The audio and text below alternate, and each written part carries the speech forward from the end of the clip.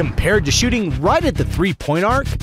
On Steph Curry's insane game-winning shot from 32 feet, the lateral margin of error shrinks by about 26%.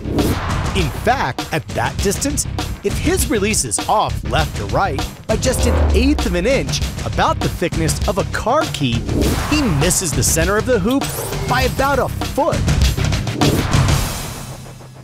And all else being equal, on this shot, Curry needs to launch the ball about 20% faster than when shooting at the arc.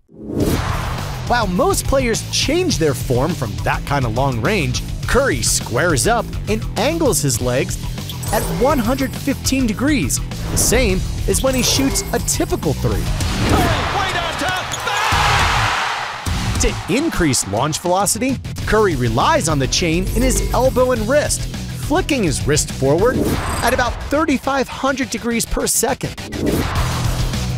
This technique allows him to maintain a blistering release of 0.38 seconds, nearly 30% faster than a typical NBA release, even though he's more than the distance of a first down from the hoop.